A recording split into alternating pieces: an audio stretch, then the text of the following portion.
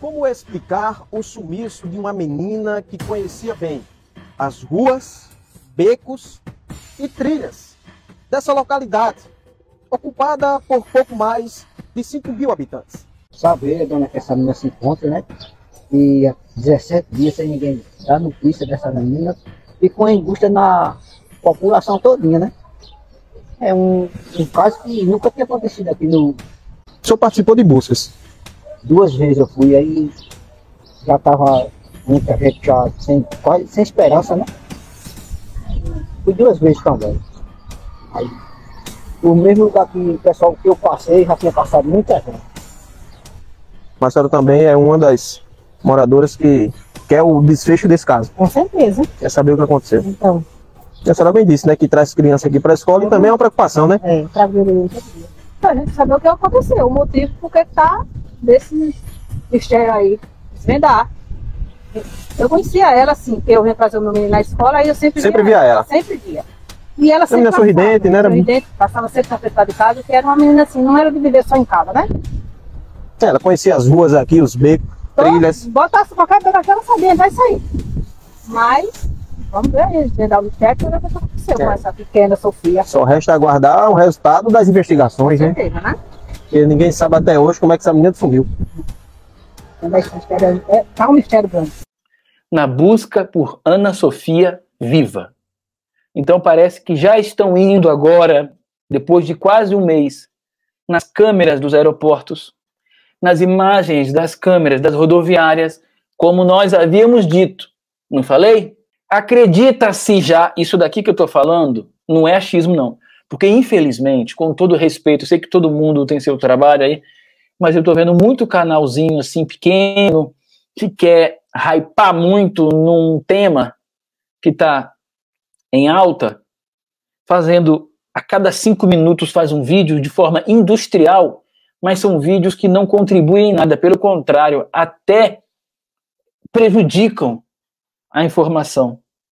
Muito canal mesmo, mano, produzindo um vídeo após o outro, extremamente sensacionalista. Então, todo dia, o corpo da menina aparece em um lugar, mas aparece, encontraram agora, não sei o que, não. Presos agora, agorinha, presos agora, viraram uma borboletinha. Todo dia tem alguém gravando vídeo que prenderam agora. Não. Te digo aqui de antemão, de fontes seguras, não tem ninguém preso e o corpo não foi encontrado. Pelo contrário, a polícia agora colocou o nome como Missão Sophia. Por que Missão Sophia? Porque cada dia que passa, essa menina, estando viva, corre risco. Porque ao encontrá-la, pessoas vão presas. Quem estiver com a menina viva vai querer se livrar dela. Mas a prova definitiva que essa menina está viva, na minha opinião, foi o vestido, cara. O vestido aparecer. Ontem à tarde, um vestido que pode ser de Ana Sophia foi localizado. Teve também a questão desse vestido que apareceu em algum local aqui do distrito de Roma. Tivemos um informe do pessoal da Guarda Municipal de Bananeiras de um vestido achado, né, que poderia ser da menina Sophia. Nós fomos até o local, verificamos em loco que o vestido não se tratava do vestido que a menina usava no dia do desaparecimento e entregamos esse vestido ao delegado Diógenes, que ficou de realizar diligências junto à família para ter um direcionamento mais apurado da situação. O local onde foi encontrado esse vestido é um local por onde vários militares já passaram. É um local de fácil acesso, dificilmente não foi vistoriada aquela situação ali. Como eu já havia dito, o vestido não era o vestido que a menina estava usando no local. Muito frequentado o local, moradores passam por ali frequentemente. Então é uma situação que não aponta uma novidade. É como se ali aquele vestido tivesse caído de algum local. Foi descartada essa situação. A cidade inteira passou a cobrar onde estava o vestido de Ana Sophia. Vários jornalistas passaram a cobrar o que aconteceu com o vestido de Ana Sophia. O vestido azul que ela estava usando no dia, azul com flores. O bombeiro nem se tocou no que ele estava falando, porque o trabalho dele é de salvar, né? Não de investigar. Já passamos por aqui várias vezes e não vimos nada. E agora aparece esse vestido do céu. Meu irmão, ali, na minha opinião, foi a gota d'água para dizerem assim, vamos investigar, porque foi alguém próximo que deu um sumiço nessa menina. E não quer que a gente procure por ela viva. Quer que a gente siga com essa palhaçada aqui? Não que o trabalho deles seja uma palhaçada, mas o que estavam fazendo com eles, para que eles ganhem tempo. E eu até diria mais, se o vestido foi achado na esquerda, comecem a procurar na direita. Tem alguma coisa aqui. De repente, o vestido aparece, um vestido semelhante aparece numa gruta. É lógico que aquele vestido foi plantado para desviar a atenção dos investigadores. Isso daí é indiscutível. E os investigadores seguem agora na direção de a mulher de São Paulo, a suposta mulher de São Paulo, o casal, parece que agora ela tem um companheiro, a suposta mulher de São Paulo, e alguém da família ali que tenha feito essa jogada. Se envolve dinheiro no meio, se envolve uma troca de favores, se envolve pagamento de curso, cesta básica. Ó, deixa eu levar a menina e eu vou dar um futuro a ela diferenciado, eu ajudo vocês aqui mensalmente, eu pago a faculdade de fulana. Um bom investigador já teria ido lá na faculdade ver quem é que paga a mensalidade da faculdade lá da filha mais velha. Quem é que paga aqui? Deixa eu ver se vem um Pix de fora. Que a moça me perdoe se depois for concluído que é ela mesma.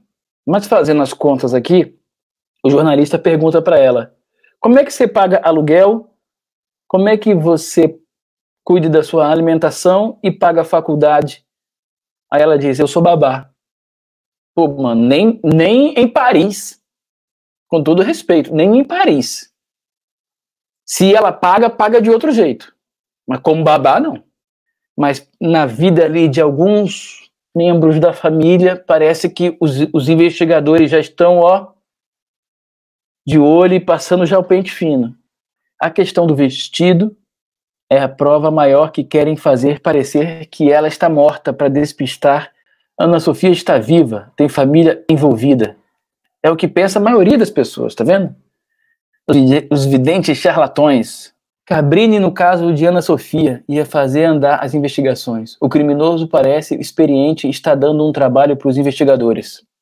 Estava conversando isso aqui em casa com a minha esposa. Falei assim, ó, se o Cabrini fosse pegar esta pauta e se eu pudesse estar também contribuindo, iria precisar pelo menos de 3 dias, sabe? Ir para lá, ficar lá, andar na cidade, falar desde a pessoa ali da esquina até o vizinho parede meia. Saber cada detalhe. Porque tem gente que quer falar, mas tem medo. E a polícia sabe. A polícia sabe. Na minha opinião, a polícia já está bem perto. Ela só precisa agora juntar provas. Esses investigadores que estão chegando aí, são pessoas que já trabalharam em outros casos. Isso é porque a cidade é pequena, está difícil achar a menina. Pois é, esse caso tomou uma proporção estrondosa, que acredito que a família ou os possíveis sequestradores não imaginaram que ia se tornar um caso tão grande. Eu também penso assim. E a cobrança da internet causa muita emoção. Eu penso do mesmo jeito, cara. Quem levou a Sophia ou fez o que fez com ela, jamais pensou que uma menina no interior da Paraíba iria abalar o Brasil desse jeito. Jamais pensou. Não, isso aqui, pô, uma criança no interior do Nordeste, quem é que quer saber?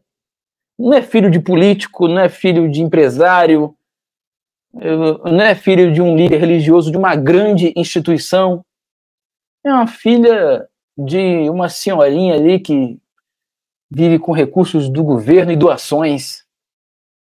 Quem é que vai se importar com uma menina de 8 anos do interior da Paraíba? Pois é. Pois eu me importo. Você se importa. O Brasil se importou. E isso, quem levou a menina não contava. É, meu irmão. Grande observação. Tinha que pôr a doutora Rosângela nessa investigação.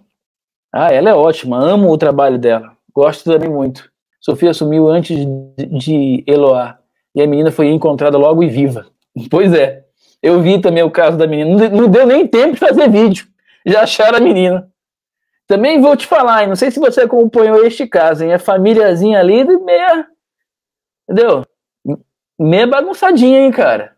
Que situaçãozinha, hein? Também hoje estão criando filho assim, ó. Não apenas sumiram 3 na cidade, não sabe o que aconteceu, como tem a questão do enterro dos outros filhos, né? Cara, se Deus o livre, que Deus livre isso, vamos supor que alguém dê um fim à pequena Sophia, que Deus livre disso. Essa família já vai enterrar 4 crianças, segundo eles. 4! Porque 3 já perderam suas vidas. Com a Sophia, já vamos para a 4ª criança.